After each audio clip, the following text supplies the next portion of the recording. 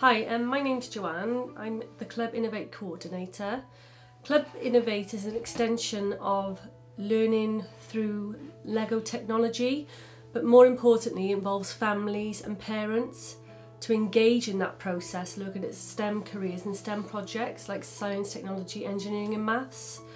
And this week we've been involved in all the primary schools at Bryn Havrin, working with the Big Learning Company, which involves coding, using different apps, programming, and I have to say it's been an absolute pleasure to be a part of this week.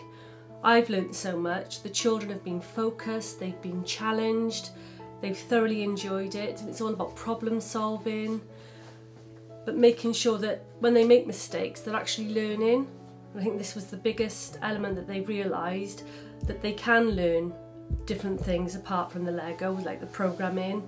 We did HTML, CSS, we did App Cooker, we did Code Academy, and surprisingly some of these children were absolute naturals in becoming programmers. It was an absolute pleasure to watch this. They've picked up coding skills and how to basic programming, but more importantly, if you make a mistake, it's actually okay, and they learn through that process.